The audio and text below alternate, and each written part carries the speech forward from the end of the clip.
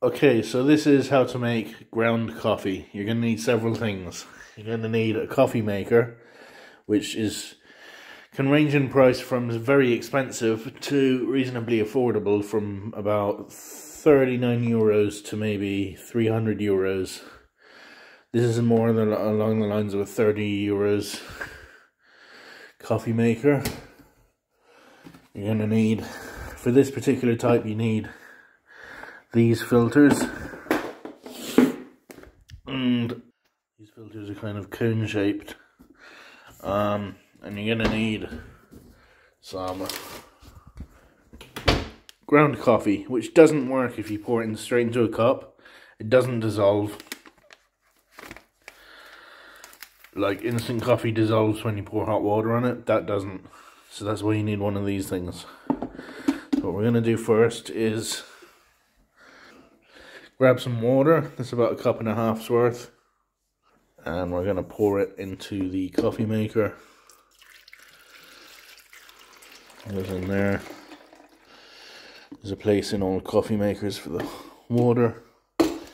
And we're going to put the filter into the little place for the filter there.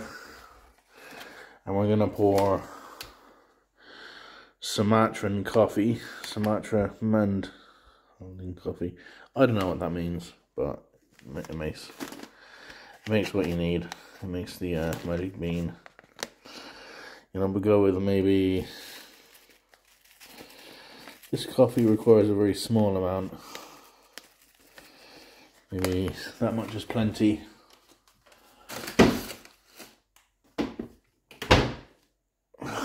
And even it out a bit there. And there's no smell on this planet better than ground coffee. Guaranteed.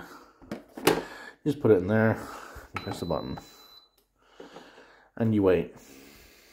Now the water is heating up back here, and it's going through, I don't know how it works, but it goes through the ground coffee, and it goes into that pot.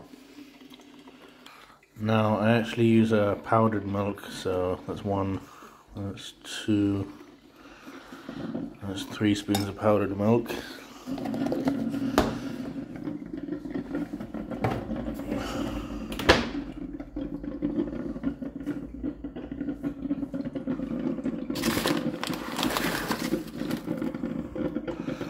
Teaspoons of sugar.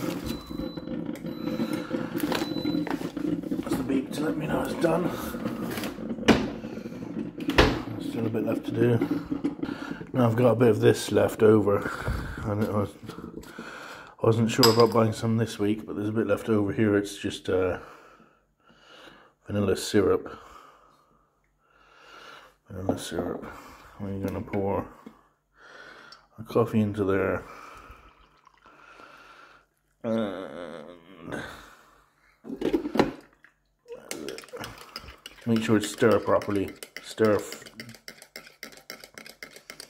fully. And that is delicious. Well done.